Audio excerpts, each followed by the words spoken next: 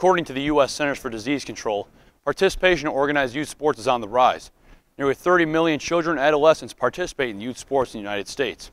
This increase in play has led to some other startling statistics about injuries among America's young athletes. High school athletes alone account for an estimated 2 million injuries, 500,000 doctor visits, and 30,000 hospitalizations.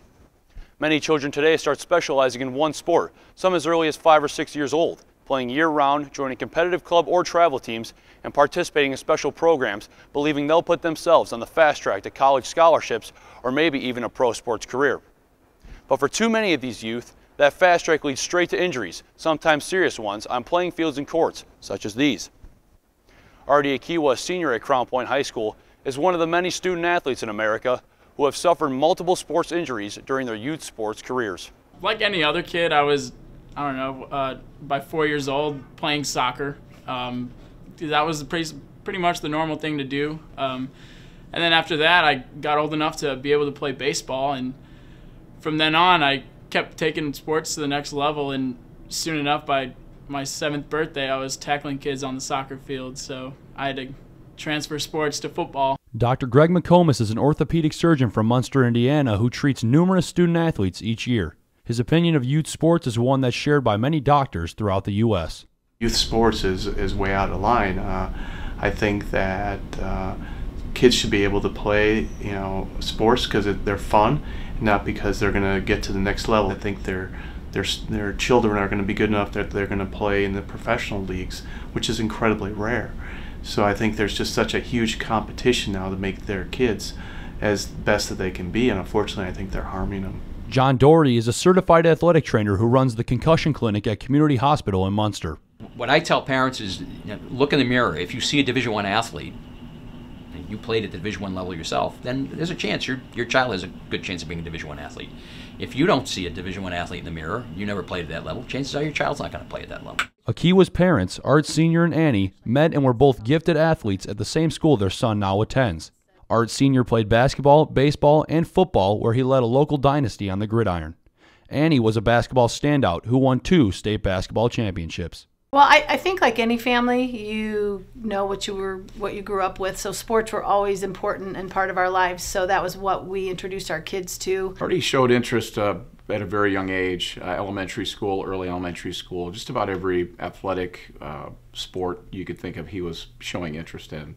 I've had numerous of, like bruises or sprains and that kind of thing, but really the most memorable injuries would probably be my Achilles heel when I was younger, and that caused me to wear heel cups and stuff, and probably like my shoulder and concussions, and then my hip, of course. Physical activity is necessary for normal growth in children. However, when the activity level becomes too intense or too excessive in a short time period, tissue breakdown and injury can occur. These overuse injuries were frequently seen in adult recreational athletes, but are now being seen in children. And then there's the issue of specialization. Young athletes today with dreams of college scholarship or a professional career stay in one sport year-round, thinking it will help them towards their college or professional goal, when in fact what it does, it causes far more injuries when you just stay on one sport. If you change sports every 3 to 4 months, play 3 sports in the course of a year, different body parts get different times where they can rest and kind of regenerate. So today with basketball players 12 months a year, soccer players 12 months a year, baseball pitchers 11 months a year, those body parts get overused, and then you have overuse injuries that end up ruining careers. And professional athletes that could have been but now never are. Doctors and psychologists are now wondering how this current generation will look at youth sports once they age into adulthood and start to feel the aches and pains of their former playing days. Will they continue to promote the specialization of today's youth athletes? I'm a little concerned in myself, like, how is that going to affect me when I'm older? Am I going to have hip pain? Am I going to have shoulder problems? So I'm a little worried as far as that goes, but that's just the name of the game, really. In the future, would you let your son play football?